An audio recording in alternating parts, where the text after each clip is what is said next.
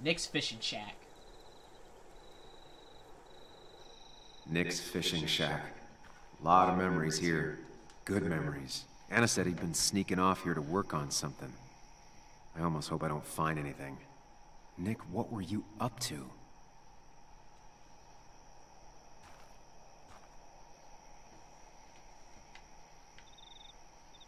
Joan's bike. Extensively used but well maintained. Joan rides this bike everywhere. Which is impressive with how far away everything is out here. What's it doing here? Maybe she's here. That'd be my first bet.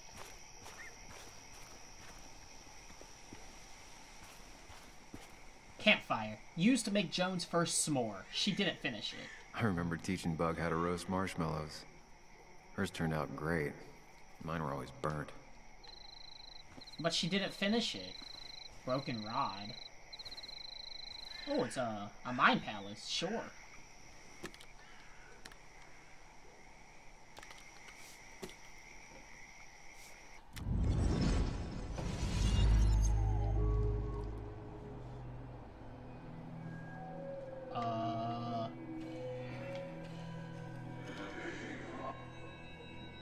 You know, fishing's a lot like life. Practice, patience, and perseverance hooks you the big one. Dad, not everything is a life lesson. Actually, I was talking to Muley here. Oh, that's fine. He's got a lot to learn. You know, I'm better at fishing and life than you are. Whatever you say, Muley. Aw, worms are so cute. You sure are, Bug. Can you hook me another one? Can't catch a fish without bait. I don't want to hurt it. Come on, it's just a worm. Here, Bug, just hand them over and I'll bait it. No, I'd be an accomplice then. Don't worry about it. The point of fishing isn't to catch anything anyways. Aw. Wait, who's that? Who was watching us? Achievement. Cherish your memories. Relive all your memories. Really? That was all of them? I must be coming close to the end then.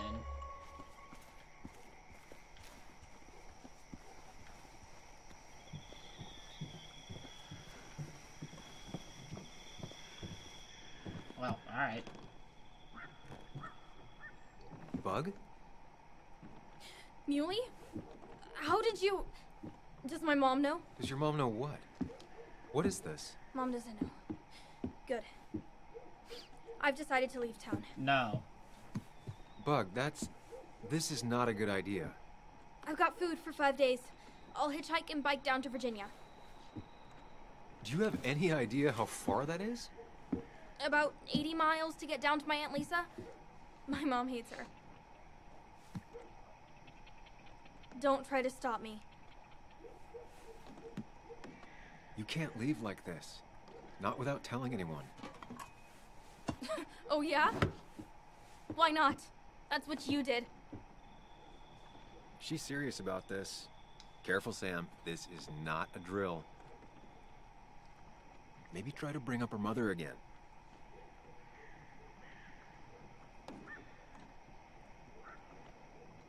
Is it...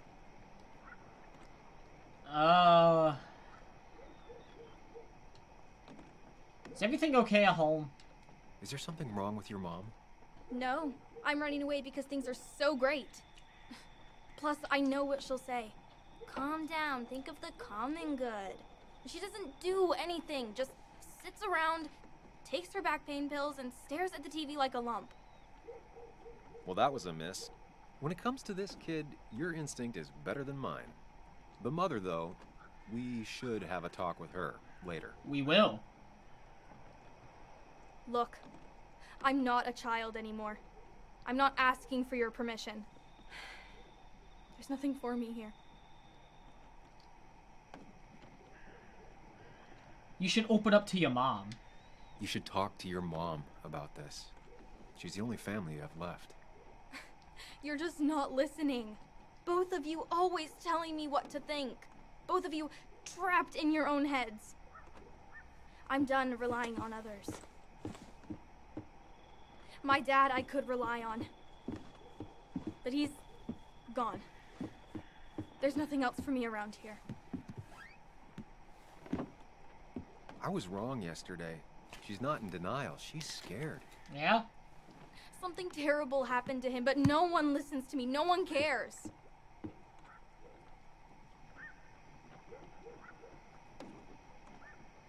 Everyone cares. I mourn him too. He was my best friend. Trust me, I care. I just want to know what happened. What really happened. Me too, Bug. You just gotta trust that I'm really looking into this. Okay? I know you're doing your best. It's just this town, you know? It just feels like it grinds you down. It's choking me, and I need fresh air. I need someplace I can think, not here. Sounds like Basswood really failed this kid. I mean, what am I supposed to do tomorrow? Or the day after? In 10 years?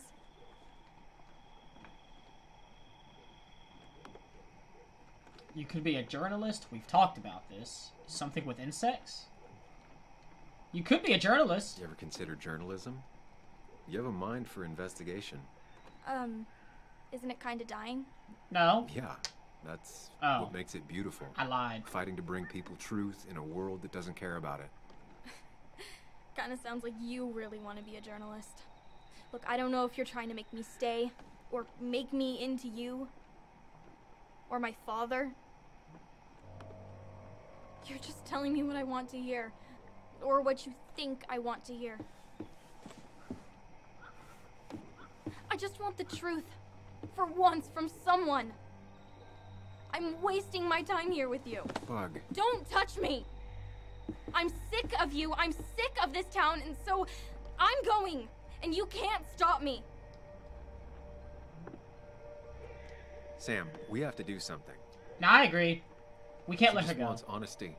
She doesn't care about bullshit. I can relate to that. I'll tell her what we found out about Nick's death. You can't do that. You're the adult. She's the child. Do you want her to start looking for the people who killed her father by herself? Do the responsible thing. Make her stay. It's for her own good.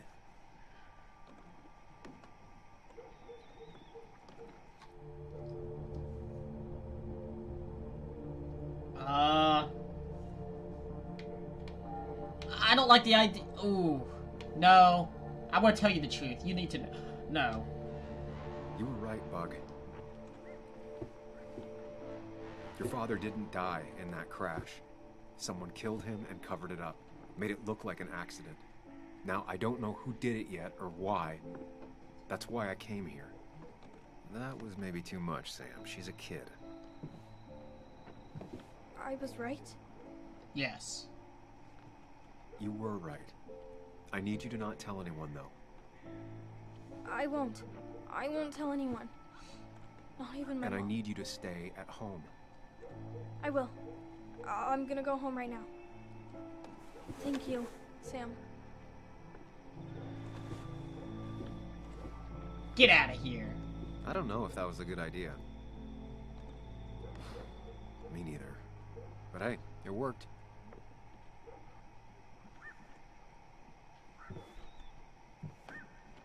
Now that I've kept your daughter from skipping town, I did my best to talk Joan out of running away. Now back to Nick. What story was he working on? Better have a look around his fishing shack. Into the fishing shack, search the shack. When I went to Nick's old fishing shack to investigate, I found Joan there, packing her stuff to run away from home. The only way to talk her down was to tell her the truth about Nick's death. I don't know if I did the right thing. Nick's computer is the reason Anna's house was broken into, and my head was clonked. The attacker took off with Nick's files, so the question remains, what did Nick discover, and how did it get him killed? let's see if you've kept anything hidden out here, Nick. Fishing bag. He always kept his favorite rod in this special ready-to-go bag to protect it.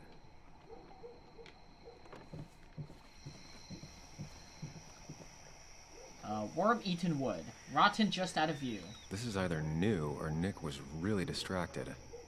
Usually fixed everything.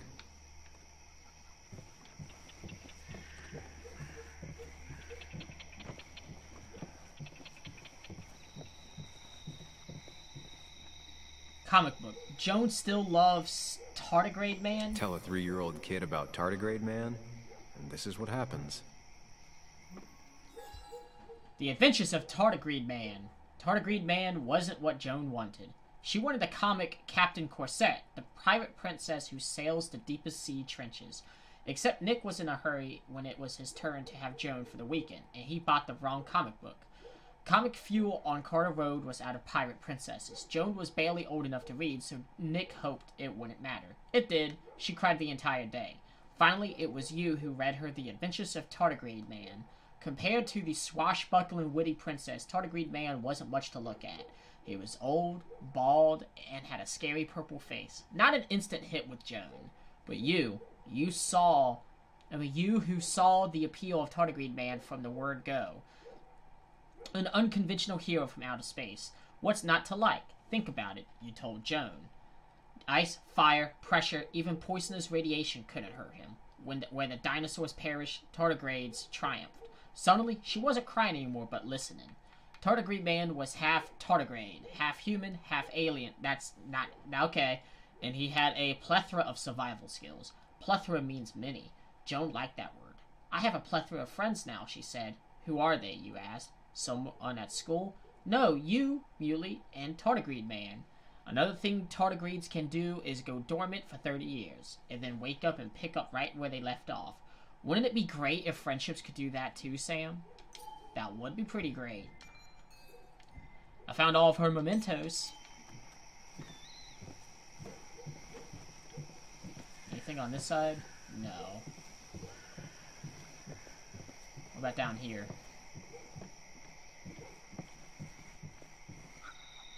Fish ruler. Nick's record catch is marked. No, this record is fraudulent. Nick stretched his fish to beat mine.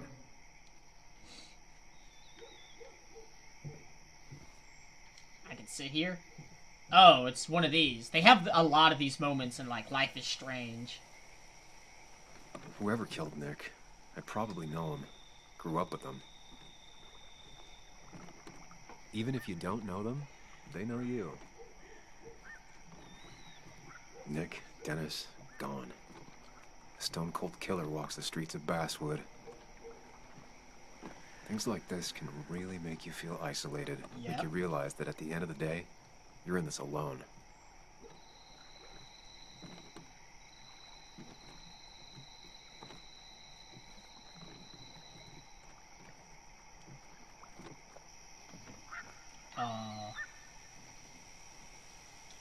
Okay, let's leave.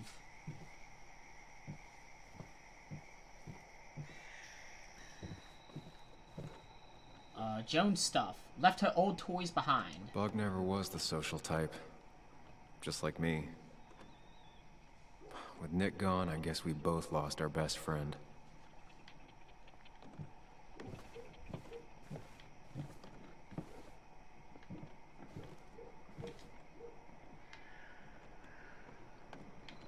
Nick with hunter friends. We used to talk about how hunting was cruel. How much did you change, Nick? Empty spot. There used to be a calendar right here. Why'd he take it down? Drawing. Joan always liked bugs.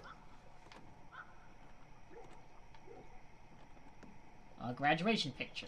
Back when Nick and Kathy were college sweethearts. Clearly Bug was there too. Graduation photo. Kathy and Nick met and fell in love during the last semester at college in Connecticut. It was one of those mid-week parties Nick used to drag you along to.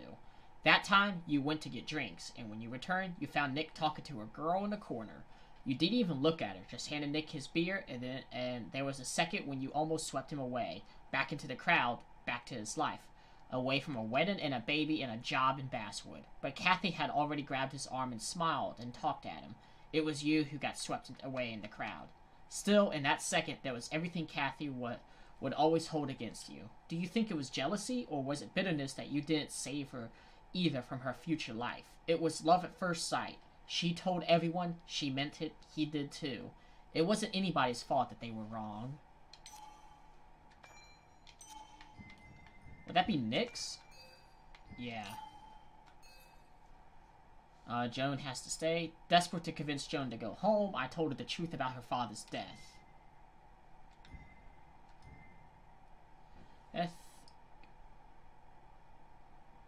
Convinced Joan. I failed to talk Joan out of running away, so I had to make a tough choice. Reflection. I sat on the bench to clear my head. Oh, I actually did fail. Huh, I could have probably convinced her otherwise. Interesting.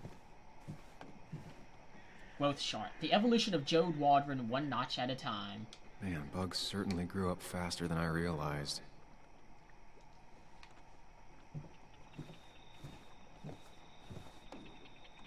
Cleaned in the last few weeks. Nick came here recently.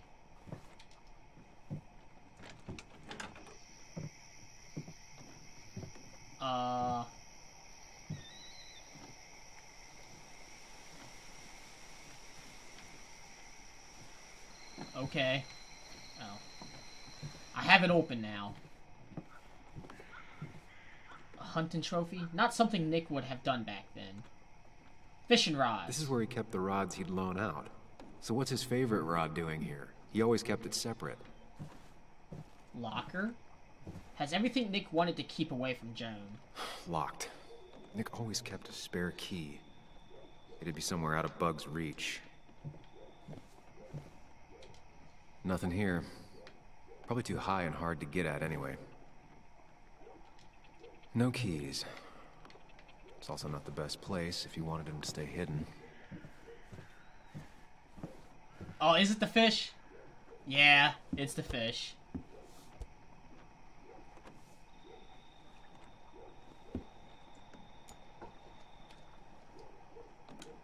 Clever little snake.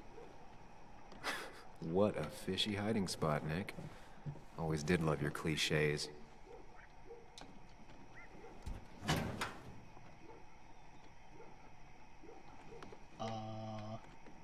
Like many people, Nick kept a few guns. But never at home, and always locked up. Nick was trying to find ways to get Joan in college. It's gotten so expensive.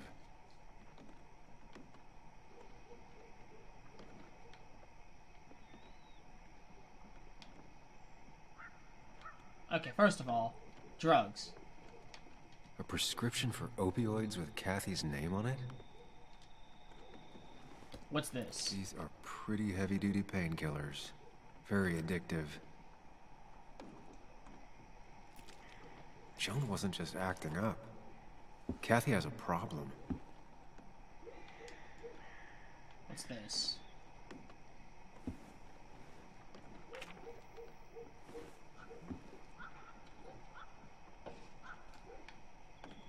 An article by Anna about a place called The Cove. Seems it's kind of a commune for outcasts just outside of Basswood. One small community looks out for those that fall through the cracks, by Anna Miller. I'm interviewing Tyler, a man of few words in his mid-20s and heavily tattooed, about the place he lives and why he's here. It's cold enough that I regret not bringing a second jacket. His hands, however, are not shaking because of the cold. This is his 7th relapse. On his second relapse, he lost his girlfriend. On the 4th, his family. The one after that, he attempted to rob his parents' home, but was instead beaten nearly to death by his father. It's not like I wanted to hurt them. I just needed money, and I felt so bad that I thought I was dying. My parents' place was the only place I knew for sure that there was some crap I could sell. Dad caught me. I tried to talk to him, but he whooped my ass. Beat me with a lamp. I don't blame him. I didn't fight back. I was too ashamed. I needed a whooping. I still need a whooping. Lynette Brand, 52 with grained hair, looks on with compassionate eyes. Lynette is the one that owns the land and sets the rules. She's judge, jury, and executioner when it comes to deciding who stays and who goes. This place is called The Cove. When the local mine closed, a lot of people found themselves out of work, and some of them had no place to go. Drugs and crimes made them fall into patterns desperate people often fall into, and Lynette found some of them camping out on her property. She let them stay as long as they followed 2 rules. No stealing and no fighting. Though she's had to kick a lot of people out over the years, it's not always permanent. In fact, she just let one of them back in. He does not want to be named, but he has a lot in common with Tyler. A bad relationship with his family, a mother with her own drug abuse issues, and a history of violent offenses. This young man explained to me why he came back. I can't make it out there. Everyone's hassling me, and I'm just trying not to hassle myself. He has trouble staying still and looks ready to keel over at any moment. Yet he's also got a depth to him that's striking. Was sober for half a year once. Can't remember the first time I drank. Broke into Ma's liquor cabinet when I was 5. Some people see this place and imagine the same old story of hillbillies in the mountains. Yet, that isn't what this place is. This is a community. They're all drifters lost in the flow of life with nowhere else to go and a desire to be better. Lynette shakes her head as he finishes up. She'll let me stay, he says. I ask him how he knows. She had come over and told me to get out right then, he answers. It's true. Lynette lets him stay as long as he promises to try again. She has a lot of patience. You have to, she tells me, after the young man goes to lie down. Everyone has their own way of dealing with pain. The path to mistakes costs a lot in forms, some of them pretty invincible. Unless you look for it, we all stumble sometimes. Most people take a few tries to get back up after being knocked down. If someone isn't there to help them, they'll just fall back over. The Cove gives me hope.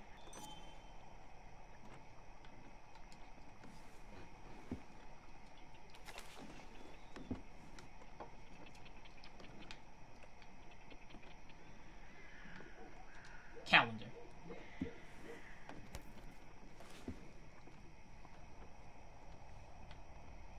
It has to be the same D he was talking to in his emails. D wants to meet.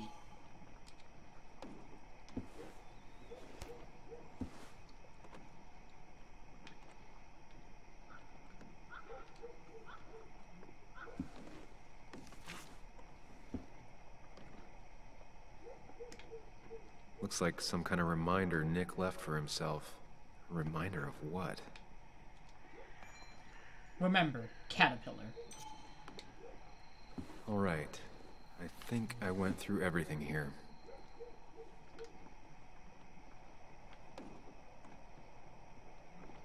Just making sure. Yep.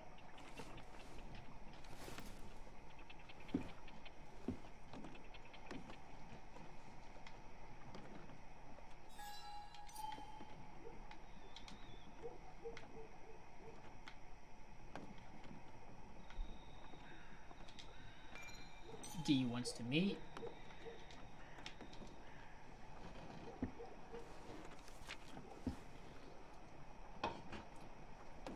Remember Caterpillar.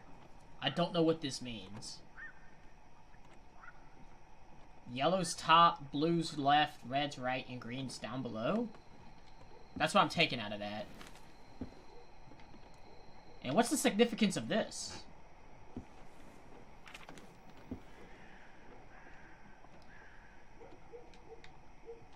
I'm gonna skip it real fast. Unless Nick was this other man. Okay. So D wants to meet.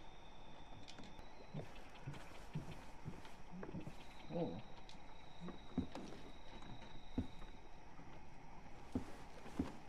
Nick, what were you hiding in this bag that's so important you had it locked up? Interesting.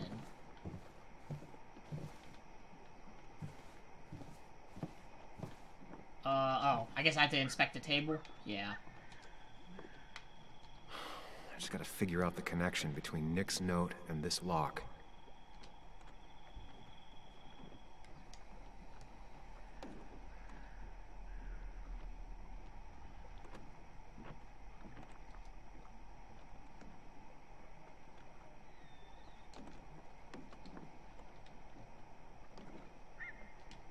Wrong combination.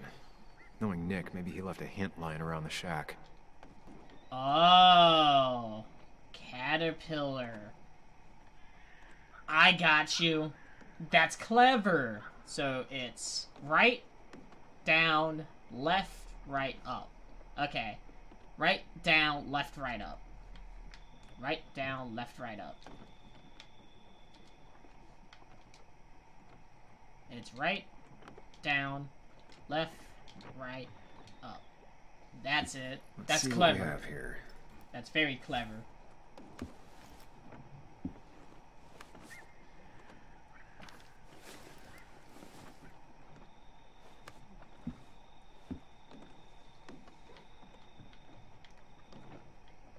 Opioids. From D? Nick, were you looking into drug trafficking? That's a lot of cash. More than Nick could make in a decade. Don't give it to Chloe, she'll steal it. Nick was gathering at the Cove, and that's how he found his informant, D. It's the person he met the night he died. I just need to figure out who it is.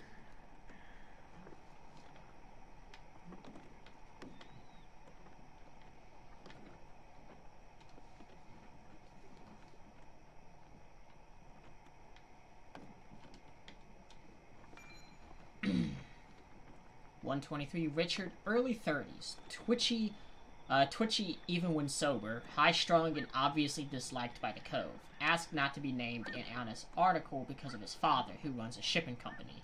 Smarter than he looks, or as dumb as he acts. Still hard to say. Both. 127. Still using? Yes. Who is the dealer?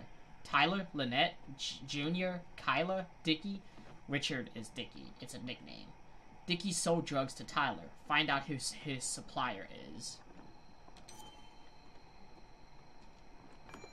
123. Tyler Gilliam, mid-20s. Sees himself as the Cove's protector. Very defensive of Lynette. 127. Tyler's interview with Anna was heartbreaking. He was bad off, so bad in fact, that I was legitimately surprised to find him alive the next time I visited the Cove.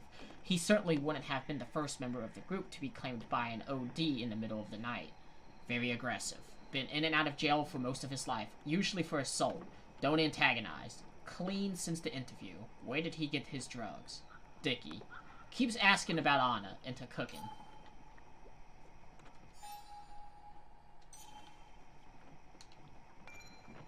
Junior, interviewed by Anna but didn't make it into the article. Late 30s, not personable, ex-minor. 127, Junior has been living on the road, working wherever he can as a handyman, and when he came to Basewood, a minor, after the mine closed, he was arrested for a drug possession, staying at the Cove now that he's out. He didn't have anywhere else to go. Keeps to himself, trying to get clean, but it's an ongoing process. From the Midwest, Michigan, took up smoking, trying to replace other habits with less bad ones. Hasn't worked. Junior, Justin Reynolds, collects hubcaps, has a Winchester in his truck, used to live it in his truck, rolls his own cigarettes, taught me how, still uses occasionally, loves camo. I think...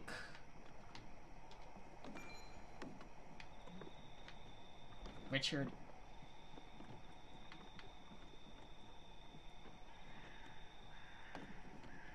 Richard is Dickie. It's a nickname. Dickie sold drugs to Tyler.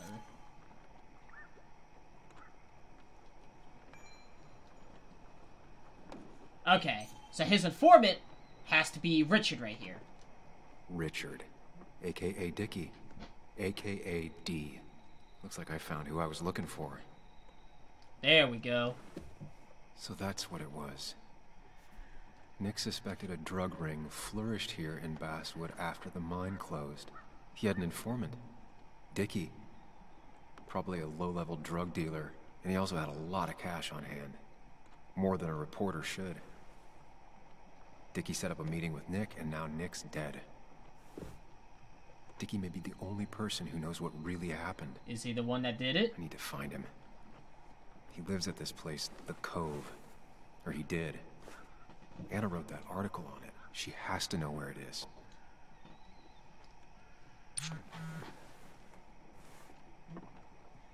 Bess finally left. Did you find anything at the fish spot? Yes. Do you know where the Cove is? It's a little commune thing on the outskirts of town. Not big on outsiders. Let's go. I need you to take me there.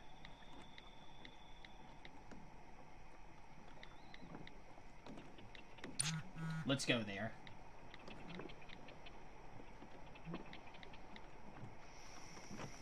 And we're off.